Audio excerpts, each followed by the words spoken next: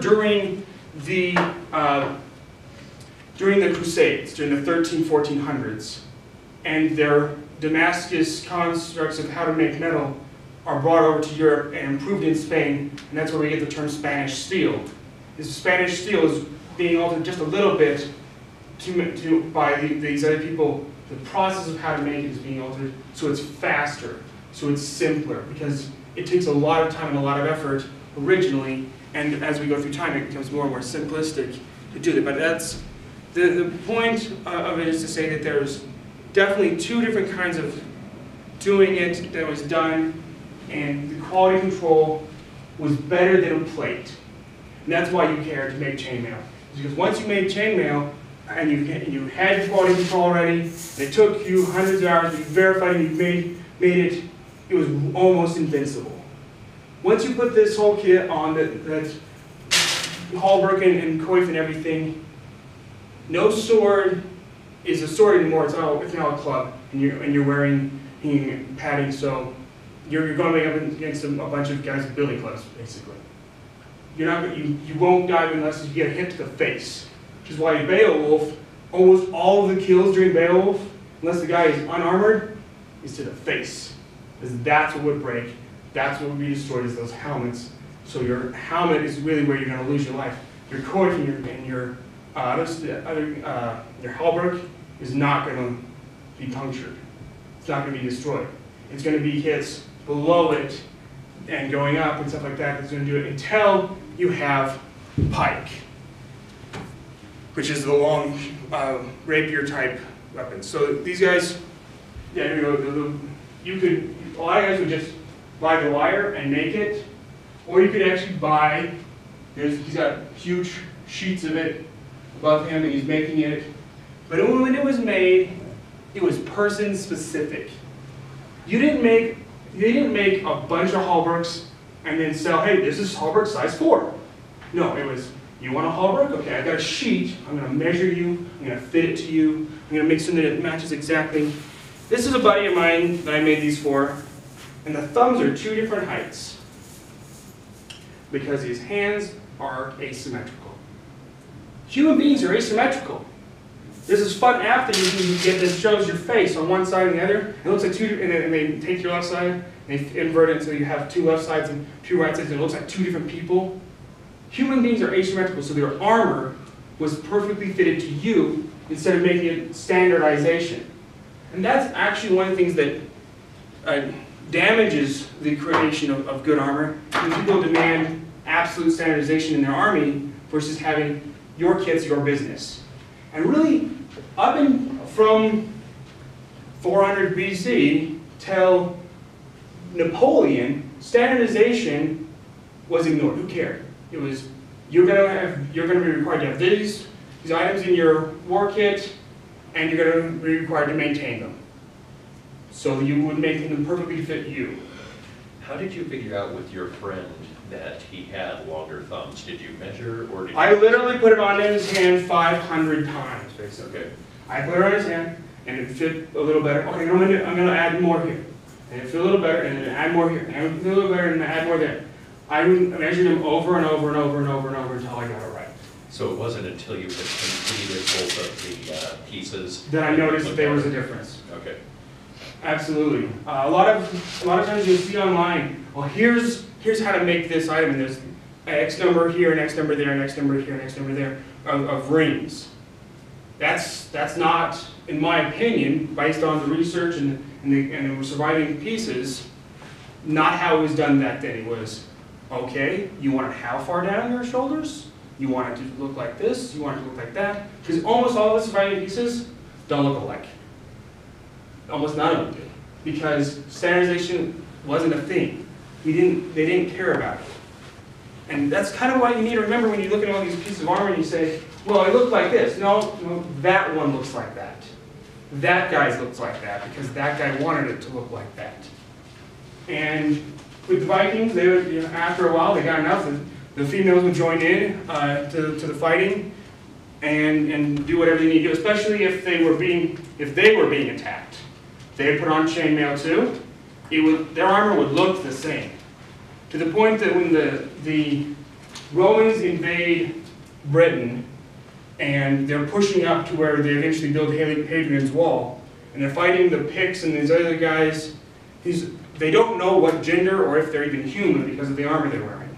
They finally capture one of them, bring them in, strip them, and find out, oh, it's a girl. So they ask her, well, why are you fighting us? Why is it a bunch of girls fighting us? And her response, the men are all in the fields.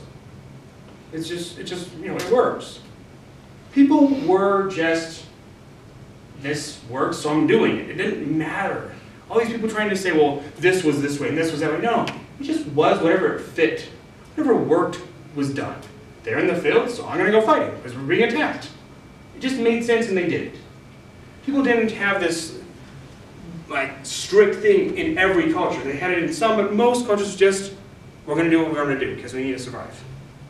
Now, when they started doing these things, like in Byzantium, which is just another word for Rome in the east after a little while, they started adding chainmail to plate to make it work both jobs. And you see where it changes direction? It's going one way, and it changes direction on this piece here, because it stops being protecting the head and starts being protecting the body. And it needs to move a different way when it changes. That's why it's changing directions. It needs to move differently. How do you change the direction when you're making it?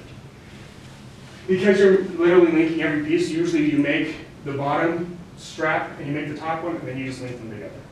Oh, I see. Okay. So you're not actually just, it's all of a sudden changing a funny direction. You've made this collar, basically, and then you attach it to the piece coming off of the helmet. Gotcha. And that's somewhat similar to what I've done here, where I've just attached it straight down. There's a little bit of a difference where I've actually attached onto the leather and to the neck. But this is normal, and this is the way things were done, because you would put as much chainmail as you could between you and your opponent, because it would diffuse the impact, it would slide it off, and make you almost invincible to guys in armor. Yeah. And so what you had low kill counts, really, when these people hit each other. Most of the time, if you were going to kill somebody and you were wearing armor, it wasn't the other guy in armor, it was the peasant.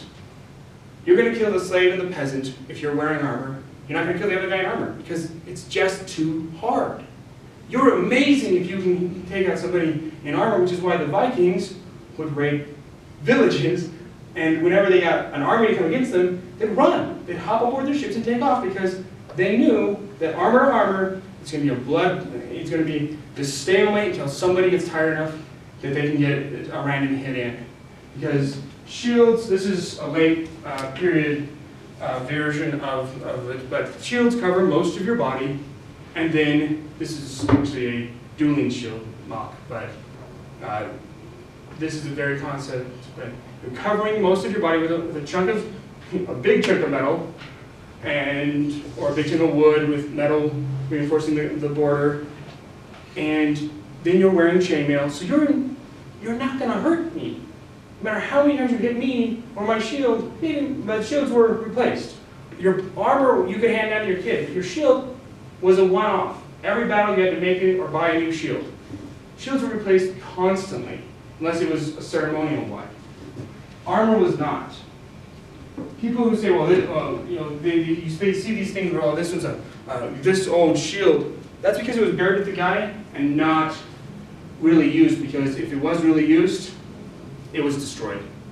But chainmail, if it's used 100 times, it's just used 100 times, and it's still good. You mentioned that this would be passed down from generation to generation. And you revamp it. Okay. You would reset it to fit you. Gotcha. And you can do that with chainmail. That's one of the other things why I think Romans didn't use rivets, is because if it's just butted, resetting it to the next guy is really easy. You just take your pliers, you pop it back open, you redo it, and close them back up, and there you go.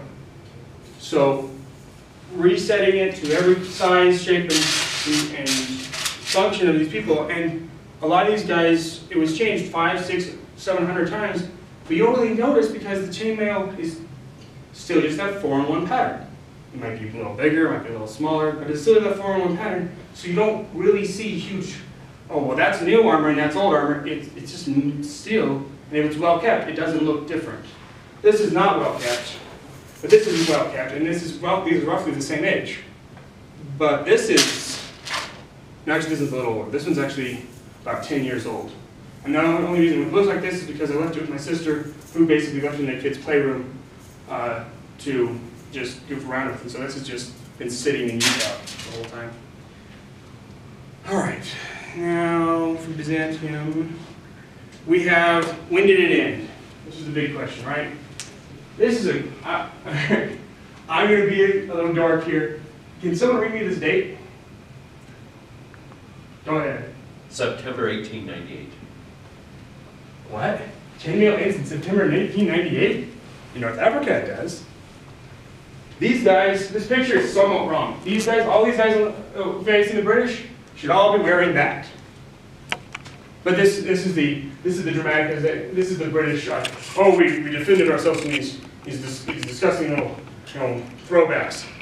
It's a propaganda picture, but it's the best one I had. But it shows that they've got shields, they've got spears, they had chainmail under their robes, because that's what you would wear. You wear your fabric over top, and that's why you have these guys with the Templars, you see, with a big fat piece of fabric over top, and then chainmail underneath. It's because they went into there and realized, I put a piece of fabric over it, it doesn't get hot from the sun, and that piece of fabric flaps and cools me off. The tabards. That's why tabards were created, is because of going to the Middle East and realizing it's really hot if I have metal hot burning me. But this is the last time it shows up in a major conflict. What's funny is this battle, the Battle of Umdurman,